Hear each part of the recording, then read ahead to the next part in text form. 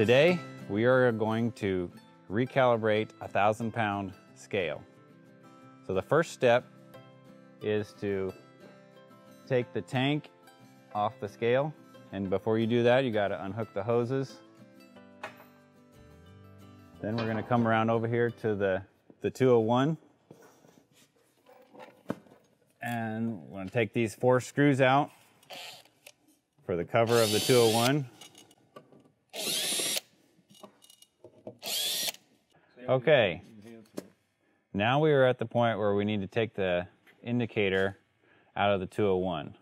So to do that, you're going to grab the top of the indicator, press down, rotate the indicator out, and then press it up. And you'll notice that sometimes these wires might get in the way, so you don't have clearance to keep going up.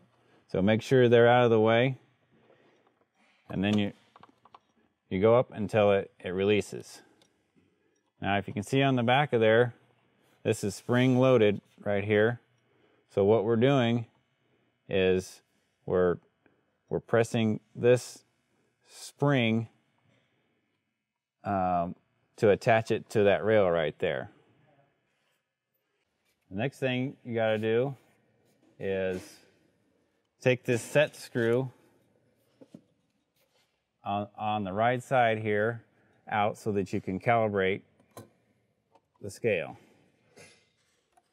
You want to make sure to not lose this screw.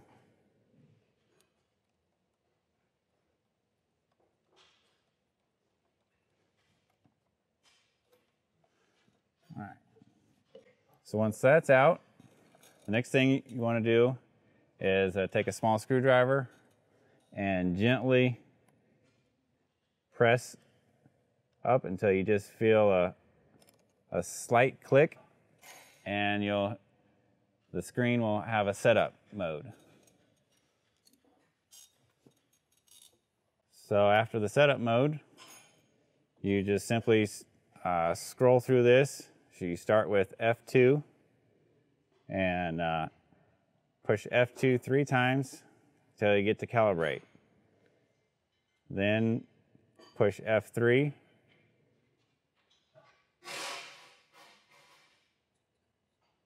Two times until you see no, and you're going to want to change that to yes. So then push F2 until the yes comes up, and then push F3 again, and you'll see the calibration 1. So now is where you'll put the 500 pounds on this 1,000-pound scale. When you have a 150-pound scale, you're going to put the default, which is a 175 pounds.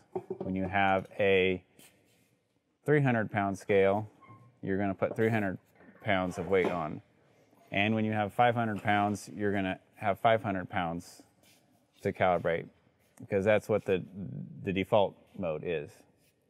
Once the weight is put on the scale, the next step is to push F3,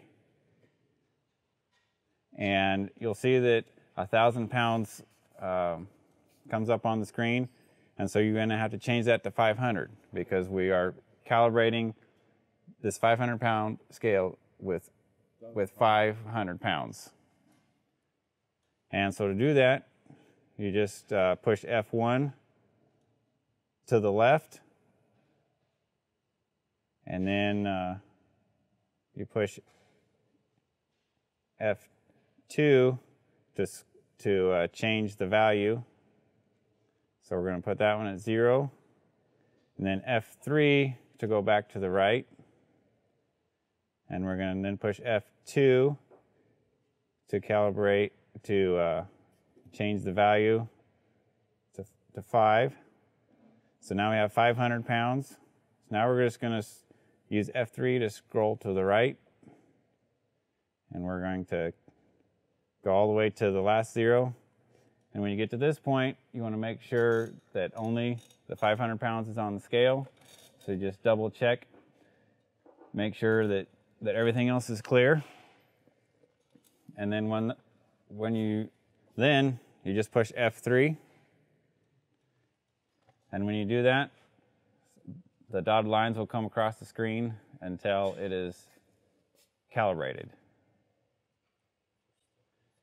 The next step is to remove all the weights and then calibrate it at 0.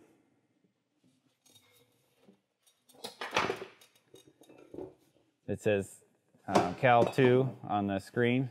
That's what we're looking for. Once the scale is clear, press F3 again, and this readout will be 0. And one more time F3 will actually do the calibration.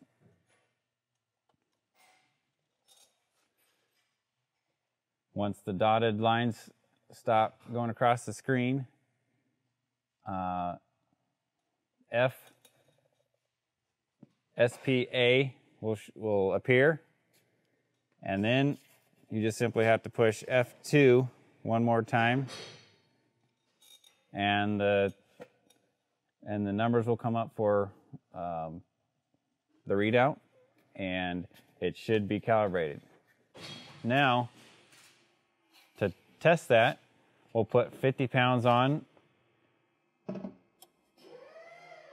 and see, and that's very accurate. So the red light will go off when you get above 10 pounds. So then when he takes these weights off, the red light should come on, because once it gets down to 10 pounds, the red light indicator will come on saying it's getting low.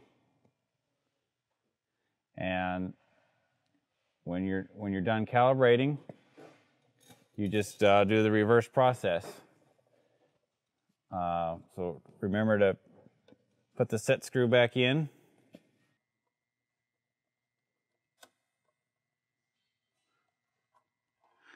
Once that's installed, we're going to reattach it to the rail, remembering that we have a spring back here that we're going to push down on once we get the top lip of the bracket attached to the rail.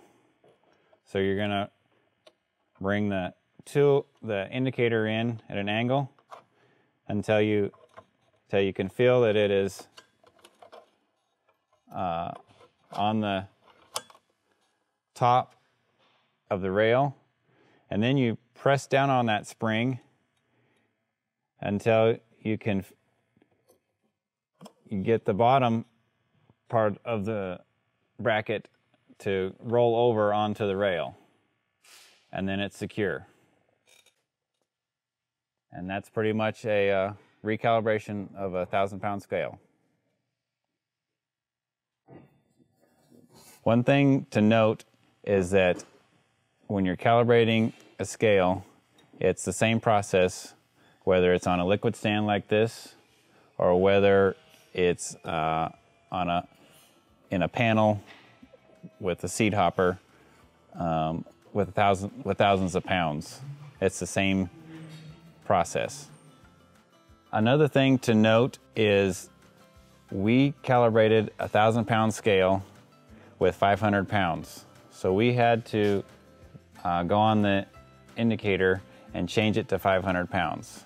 You can calibrate a 300-pound scale with 300 pounds or a 500-pound scale with 500 pounds. Then you will not have to change the readout. The only reason we changed the readout on the 1,000-pound scale was because we weren't actually using 1,000 pounds for calibration.